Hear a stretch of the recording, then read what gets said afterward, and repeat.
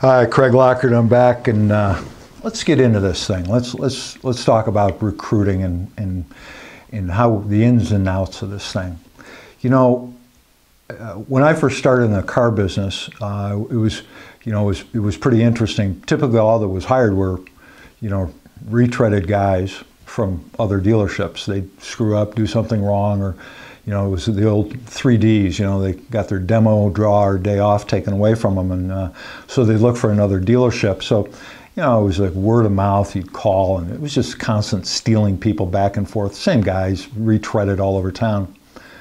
And I saw something that came about, it was really, brought about probably 40 plus years ago in New Jersey, and I will get back to that somewhere later in the series on the process that we kind of use, but that got me into this and started developing the processes that we have today. But I think it's important that we look at we start at what's really important. I think too often, let me tell you this way, NADA, a lot of automotive conferences, they're full of technology, CRM information, third-party lead information, internet information, video information, how to sell more cars, how to service more cars, on and on and on and on and on. Now, I speak at a lot of these, but I don't speak at all of them. And I'm not looking to speak at all of them. That'd be awesome, but I'm not. But I find it interesting that there isn't at least one representative, that has anything to do with staffing or recruiting people into dealerships. You folks can throw all the money that you want to at all the shiny new objects that are available to you. Just, thousands, tens of thousands, hundreds of thousands, $1 million, depending on the size of the group. And that's awesome, that's fine. But when it comes right down to it, somebody's got to be pushing those buttons. Somebody's got to be answering the phone. Somebody's got to make it happen. Regardless of where this business is headed, there's always going to be a person or persons involved in the transaction at some point. There has to be, and there always will be. And the dealership that understands that and truly understands that your human capital really has the biggest offering of ROI than any other dollar that you can spend. And I think you got to start there. We, as an industry, have to get our minds around how important our people are. I see dealerships just blow through people. Why? Because there's another one right behind them. Well, if you're going to retain your customer, and customer retention is horrible at dealerships. And I'm not going to go into a bunch of percentages because you can look them up and there's a million different ones. But let's say we're retaining 20%. I mean, shame on us.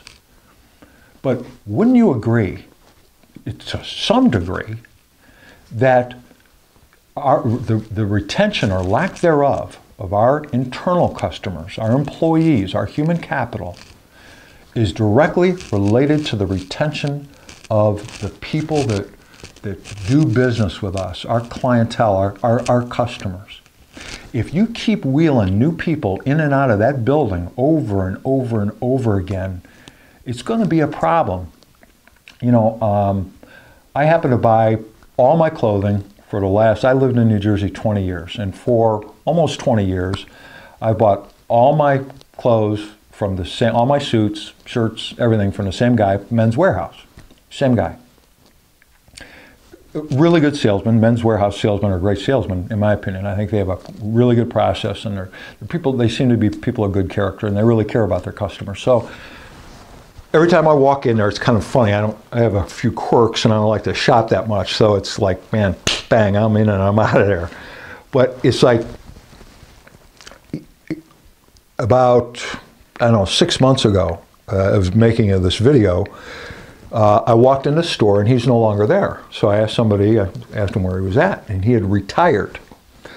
And I felt lost.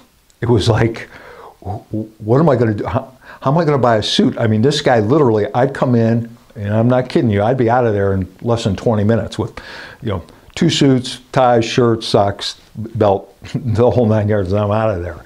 Because he knew what I wanted, he knew me. And now, here's the thing. If it wasn't Men's Warehouse, and they're almost carbon copies of each other, I mean, they step up, and someone else embraced me and said, look, I know you've done business with him for a long time, and I'm going to take care of you from here on out, and you're in good hands. If they hadn't done that, I'd probably go look somewhere else. I was locked into that store, that business, because of one person, and one person only. I could go anywhere to buy my clothes, but I chose to go there because of him. How many deals are we losing? How much service are we losing?